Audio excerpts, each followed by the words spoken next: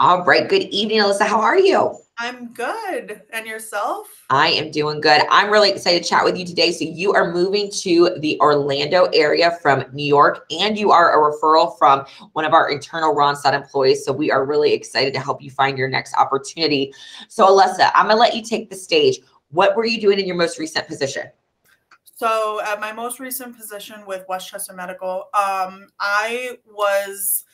I've worked in a lot of different areas. Primarily right now, I am working in the lab. So I'm registering patients. We see roughly maybe like 100 patients a day, it looks like. The lab is a very busy department. Okay. And we're just registering them. We're getting their demographic information, insurance, and we're making sure that all of that is in so that they can be billed out properly, so that the accounts can be created for the lab technician to do what they need to do. Okay.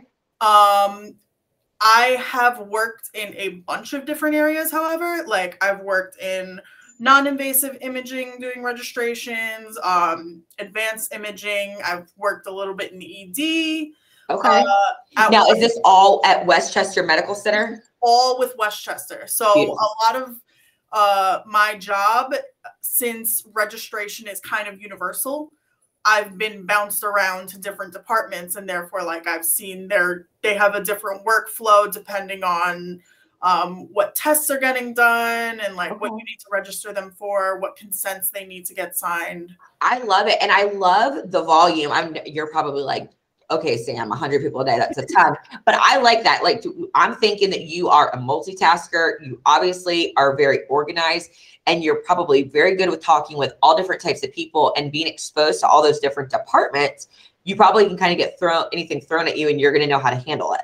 Right. Because whenever they would, so for example, we at one point, due to COVID, they opened up the Westchester County Center near us.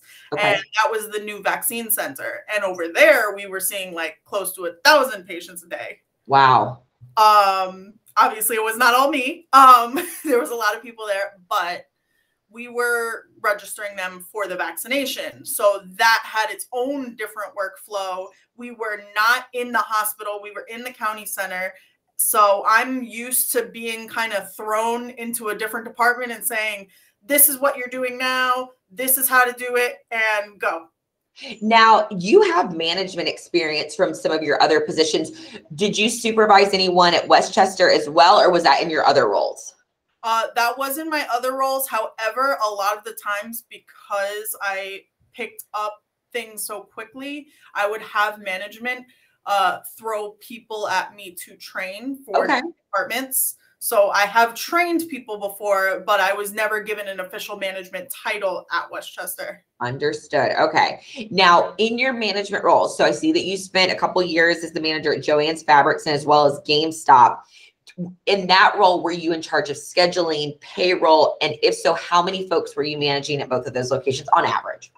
So at both of those locations, I was not in charge of scheduling or payroll. That was given to like the assistant managers and the store managers. Okay. However, I was in charge of opening and closing the store, making sure that the employees were properly trained.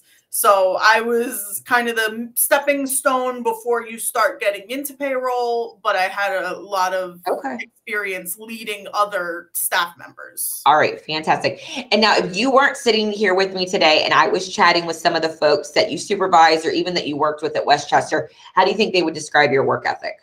I am very organized. Like I kind of want things done a certain way. But I am willing to help anybody with anything. Like a lot of the times I'm the one being asked 50 different questions about different things. I think that I would hopefully think that they would describe me as like efficient, but super helpful. Okay. I like it. Now, real quickly, I see here that you also have exposure to the Microsoft Office suite, that you're good with Excel, Word, PowerPoint. What EMR softwares were you using at Westchester? So at Westchester, we were using a program called Cerner. Okay. That is our registration program that we were using. And that was brand new. We actually switched programs in between. Like when I had first started, we were using an entirely different program. Okay. Basically looked like a computer from the 80s. Okay. It's awesome. We had to know all of the different insurance codes and everything. So I kind of just memorized them so that when we switched to Cerner, that made everything a lot easier. I just already knew the codes to put in. But that being said, we also, in addition to the registration program, we had a different check-in program to check in the patients. We have different scheduling apps that we would use. So at one point I was working in the COVID testing, and we had to schedule appointments for those people. Those were for employees. Great. And my last question, this is always my favorite one. What is the most important thing to you about the next company that you work for at this point in your career? I think the most important thing for the next company that I work at is just to kind of, I guess it would be, was it a good one? I want to say that they're willing to work collaboratively. Like we can come to the best, what is the word I'm trying to use here? Oh my God. I'm blanking right now. But I really like employers that like take, you know, feedback from their employees, as well as, you know, me getting feedback is great and I can adjust my work style accordingly. But if I have a solution that maybe they didn't think of, I would hope that they would take that into account as well. Okay. All right. Fantastic. Alyssa, I'm going to go ahead and stop the recording and chat with you a little bit more if that sounds good. Sounds good.